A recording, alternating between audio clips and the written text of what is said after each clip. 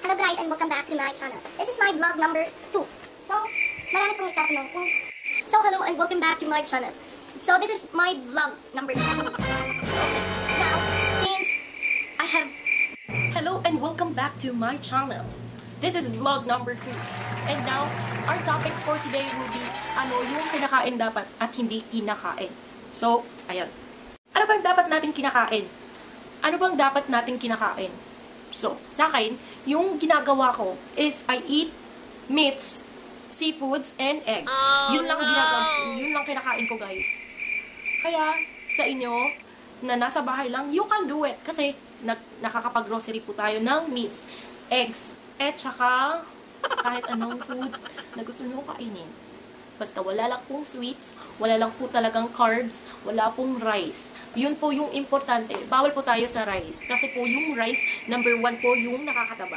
Kaya, kayanin po natin na hindi po muna tayo mag-rice. Subukan natin kahit 1 month lang. 1 month challenge. I challenge you, no rice for 1 month. Kaya, okay. So next, hindi po tayo pwede sa mga spaghetti, mga bread, mga something like pastas, lasagna, lahat ng pastas, di po siya pwede. It's a no food. Okay? Second, pangatlo na po pala tayo. So, yung pangatlong food na kailangan natin, na, what I mean is, hindi po siya pwedeng kainin, is the mais. Kasi akala natin, yung mais, pwede siyang kainin, kasi nga, substitute sa rice. Pero, it's a big no. Yung mais. Kasi isa rin po yung nakakataba sa atin. So, as I have said, no rice po tayo. Lahat ng rice. Pati corns, hindi po siya pwede. Paulit-ulit. Okay. So, next po tayo. Sa gusto po ng milk. Milk. Bawal po tayo ng milk. Lahat ng milk, except, meron po tayong substitute ng milk. Which is almond milk. Paminsan-minsan lang po siya. Dapat paminsan-minsan. Hindi siya pwedeng everyday, in moderation lang. So, pwede po tayo sa kape. Kape is also okay. Pero hindi siya pwede pag 3-in-1. Coffee, Nescafe, coffee. Okay, may dumaan na. Oh, okay lang. Sige. Tapos, ano bang dapat na coffee yung kailangan natin? Mga beshi, kailangan natin black coffee. Pure black coffee. Kaya ngayon, start na po kayong humanap ng black coffee. Okay? Sa akin, yung ginagamit ko is Nescafe black. Hindi. Nescafe decaf. Yun. So, sabi ng iba, ano bang nilalagay mo sa Nescafe decaf? So, it's a black coffee. Yung nilalagay ko po is stevia. Stevia. You know stevia or ano po, equal gold. Equal gold is best also for ano, it's not high in sugar. It's a substitute sa sugar na ginagamit natin. So, ayun. So, sa akin, no workout, exercise, hindi ako masyadong nag-exercise kasi masyadong busy person po ako.